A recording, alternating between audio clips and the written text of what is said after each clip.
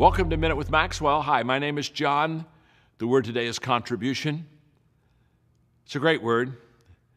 Basically, it asks me a question. It asks me, what have I done today to contribute to somebody's life? What have I done today to come alongside someone and add value to them?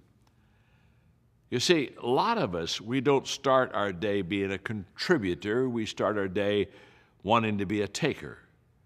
What is in it for me? Who's going to help me? Who's going to add value to me? Who's going to make my name? Is somebody going to do something for me today? And it's all about someone helping me, rooted in selfishness.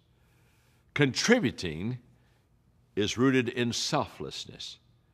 And I promise you, when you walk into a room, if you're a contributor, everybody loves you because you're about to add value to them. But if you are a taker, a consumer, they're not near as excited about you being in the room because they know you're wanting something just for yourself.